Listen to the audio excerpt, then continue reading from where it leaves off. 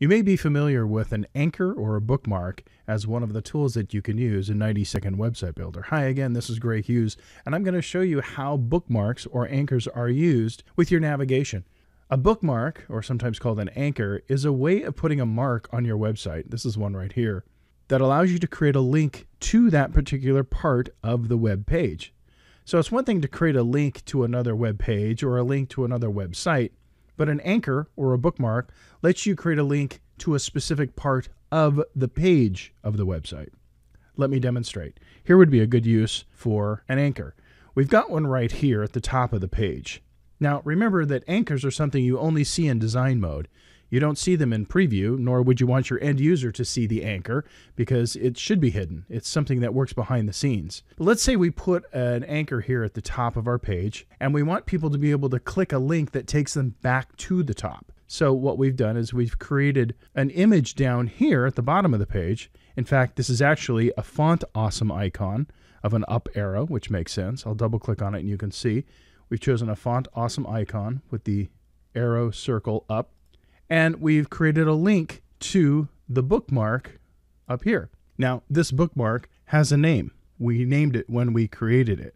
And if you go to the properties palette, since the bookmark is currently selected here, you can see what it's called. It's called Bookmark 1, which we could change here if we wanted to. In fact, let's call it Top, since it takes us to the top of the page. So now it's called Top. So now we've got a bookmark or an anchor at the top of the page, and then we've got a link to that bookmark. Let's double click on this image and fix that link since we changed the name of it here.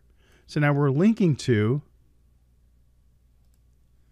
a page in this project, in fact, this very page, and we're linking to a bookmark called Top. So that's all we have to do to link to this bookmark. Understand, we could also link to a bookmark on another page if we wanted to. We would just select that page here. But in this case, we're working with the same page. So we say page in this project, and of course it's the one we're on, so we don't need to select anything. And the bookmark was called Top. So we're done. We've created a link from this object, a font awesome object, to this anchor, this bookmark, which is at the top of the page.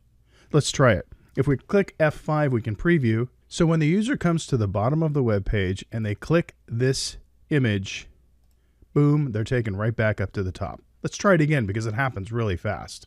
I'm going to scroll down, click this, and you'll see we will instantly be back to the top of the page. Now, while that's convenient, it's a little bit too dramatic because people can end up back up the page so fast they don't really know what's happening. It almost looks like they went to a different web page or a different website because you can see the screen changes so quickly because it happens in an instant. Watch, I'll do it again. Click, and we're back to the top of the page. Well, there's an effect you can use with the bookmark that allows this to look much better and not disorient your user so they know where they're going. It's called smooth scrolling, and I'm going to show you how it works. So we've created our bookmark and we've created our link to that bookmark with this image. But there's one thing we haven't done. We haven't made it smooth, and here's all you need to do. We're going to double click on the bookmark and bring up the settings for it. There aren't many, but there are some. What we can do with the bookmark is we can have it be triggered with events, which is great. But in this case, all we're doing is we're checking one box. We're checking a box that says enable smooth scrolling. And we can play with how fast that happens and the type of scrolling it does. But for the most part, you're going to want to just default to linear. You can certainly play with these other effects if you want to, but I suggest this one. And of course, change the speed if you want. It's kind of fun to play with, but you can set it for the speed that you like. Okay, so all we've done is we've checked a box called enable smooth scrolling, and look at the difference in our effect. I'm going to click F5. We're previewing the website now. Here we are at the top of the page. Again, remember, our bookmark is invisible. It's behind the scenes. The end user does not see that. And when the end user gets down to the bottom of the page and they click this now, watch the effect. There was a smooth scroll back up to the bookmark. And of course, that was the speed 600. It's a much more pleasant experience for the user because they can see exactly what's happening. They can see that they're actually going back up because the page literally scrolls. Instead of being in a blink of an eye, they can see where they're going. And of course, it works both directions. You don't have to just link up. You can link to any part of the page. So for example, let's say we wanted to make a link to the bottom of the page. Here's a navigation menu. It's called the CSS menu, in fact. And what we can do here is link to pages, link to websites, whatever we want to. But in this case, let's make a link from the contact button to the bottom of the page where our contact information is. So the first thing we're going to need is a bookmark. That's what we make first because we need something to link to. So since we're going to be bringing them to the bottom of the page down here where the contact information is, we're going to need to put a bookmark down here. So the first thing we'll need to do is go over to the toolbox and grab a bookmark or an anchor and simply draw it down here where we want. Now we're just going to put it slightly above where we want them to land. Again, this will be invisible even though we can see it in design mode. Let's go to the properties palette so we can change the name of it.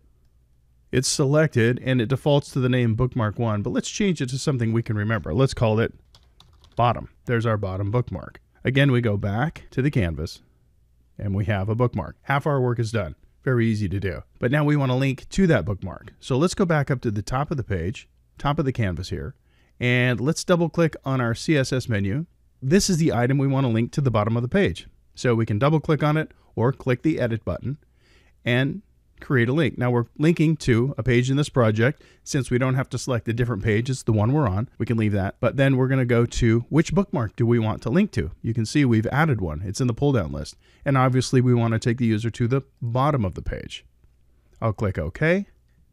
Click OK again. And we're almost done. Remember, we want this experience to be smooth for them. So let's scroll to the bottom of the page and look at the bookmark. We're going to double click on it and make sure that we enable smooth scrolling. Click OK. Now our user can go both directions. Let's click F5. Remember, clicking this button brings them to the top, but now clicking this one brings them right down to the bottom where you can see the contact information. That's how you use bookmarks, also called anchors, with the effect called smooth scrolling in 90-Second Website Builder.